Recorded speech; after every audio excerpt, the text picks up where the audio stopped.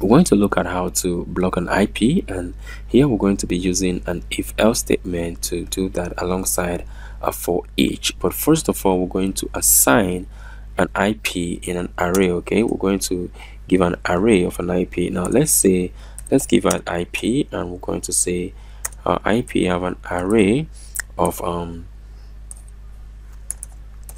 let's just put the localhost IP for now. It's 127.0.0.1, and we'll have let's just give other IPs for now, even if they are not real. Okay, let's just, that's for testing purposes. Okay, and one more. Here we'll have let's say 0.199.192.002, for instance.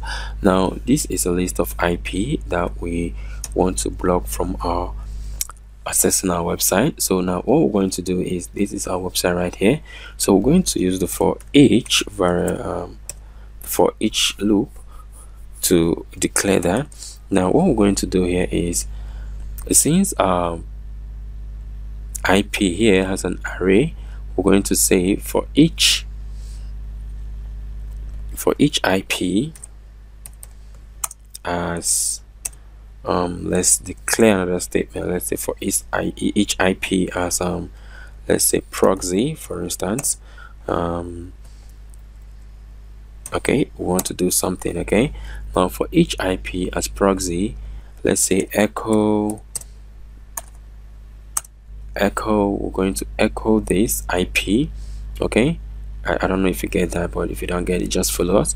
Now we're going to echo IP, and we're going to concatenate that with a break tag so as to enable it to be listed under each other. Okay, so we're going to concatenate that with a BR tag and semicolon there. Now let's quickly refresh our page and see what we'll get. Now we have an error there.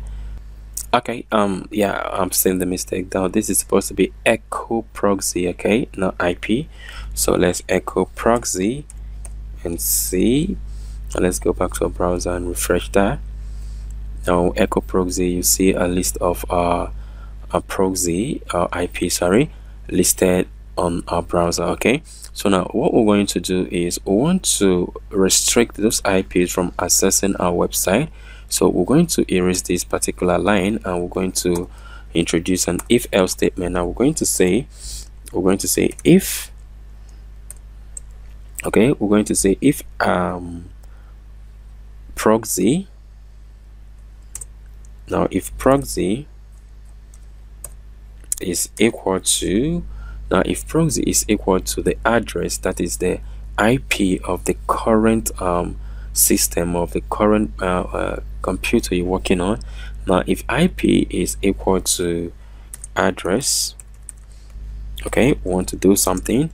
Now what we're going to do is we're just simply going to die the page. Okay, now we don't want to do any other thing, we just want to die the page and leave it like that. Okay, so now let's refresh that and see what we get.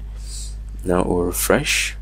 I've changed the address to the address that it echoed to the browser initially, and now we're doing that again. Say if proxy is equal to the address of your browser, then it should kill the page at that point. Okay, that is to say, you don't want the person to access that page which is underneath your script, okay, your code up here.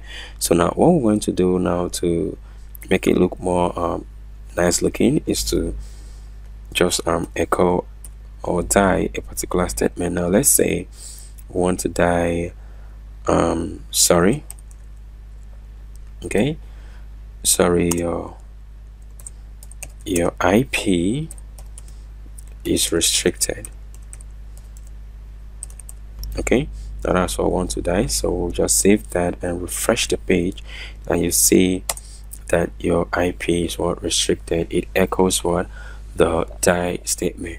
So take a look at that, and mind you, we changed this to, we changed it from 127.0.0.1 to this, which was the initial thing that the browser echoed to us to be our IP of our local host.